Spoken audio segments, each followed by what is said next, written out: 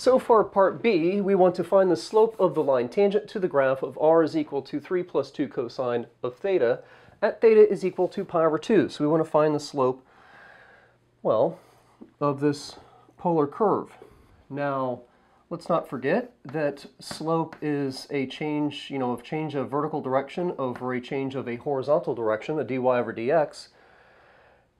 No mention of theta or taking a derivative with respect to theta in this notation. So what we need to do is we need to take the derivative of y with respect to theta and a derivative of x with respect to theta, and then we're going to divide those, and basically that's going to allow those d thetas to cancel out, giving us the derivative expression we want, so we can analyze it at theta is equal to pi over 2. Now our derivative is still going to be in terms of theta, even though we don't see that theta notation in the derivative notation. How are we going to get an equation for y and an equation of x out of r is equal to 3 plus 2 cosine of theta? Well, we're going to remember that y over r is equal to the cosine, but sine of theta. What the heck am I doing? So then we have that y is equal to r sine of theta.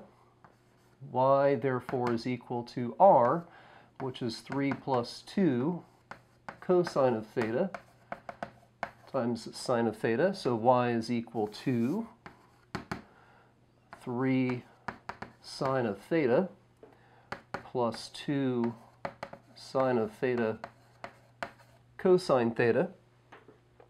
And we can go ahead and, if you'd like, write that as a double angle identity so we don't have to use the product rule as we take a derivative.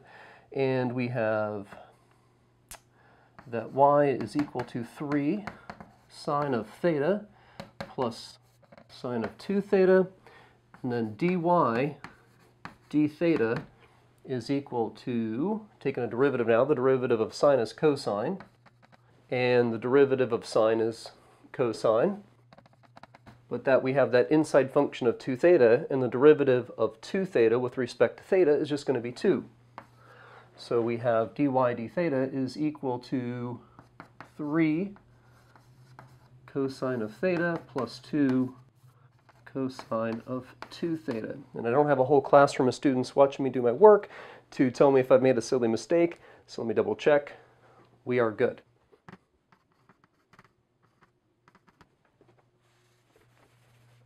Okay, now with that same process, we're going to find an expression or an equation that is x in terms of theta, so that we then can take its derivative and then ultimately get our nice cleaned up version of dy over dx.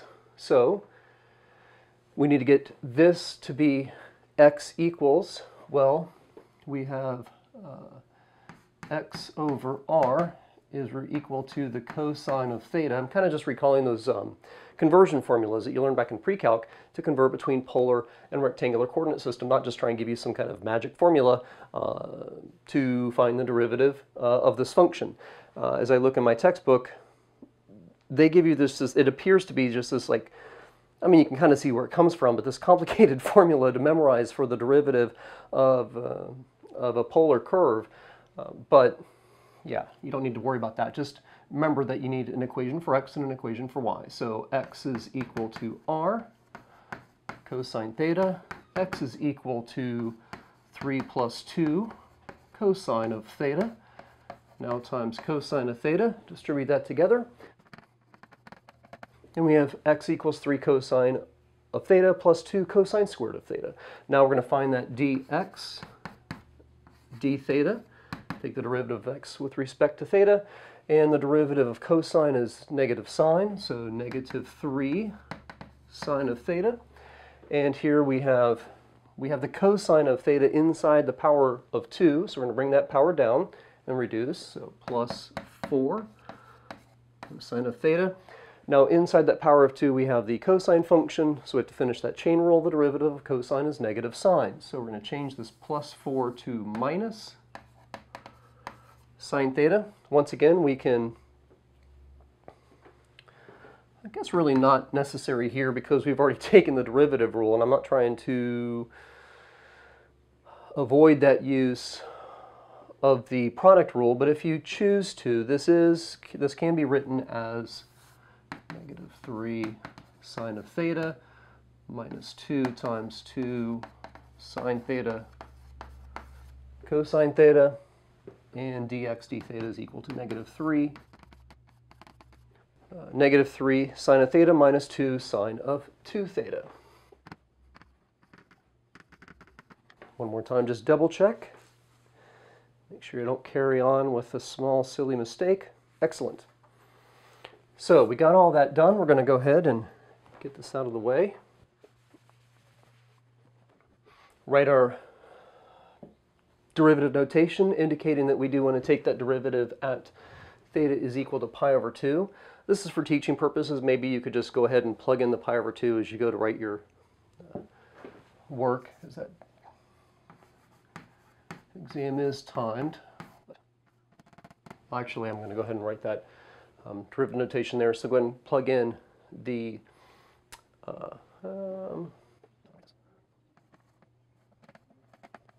no need to rush it. Okay, that is 3 cosine pi over 2. Let's do cosine of 2 times pi over 2. Okay, 3 cosine pi over 2. Let's do 2 times 2 over 2. Now notice I'm not going to put an equal sign here. I'm not going to open up a bunch of doors for the AP to be able to mark off and stop grading because there's a linking error somewhere, like you just write something wrong and then rewrite it correctly on the next line. No need to lose those points. The cosine of pi over 2 is equal to 0 plus 2. The cosine, the 2's are going to cancel out here, of course. The cosine of pi is -1. Down here we have the sine of pi over 2, which is equal to 1. So -3. And copy error. There we go. The sine of pi is equal to 0. So our final answer here is that the derivative of y, or dy dx, the slope of the line tangent to the graph, r is equal to 3 plus 2 cosine of theta at pi over 2 is equal to 2/3. And again, just make sure you give those AP graders a statement in context of the problem for every single problem. Don't say the slope is 2/3. The slope of this lemma is not 2/3 at every angle measure. It is specifically at theta is equal to pi over 2. You could also write a sentence, the slope of this curve at theta equals pi over 2 is 2/3. Part 3 coming up.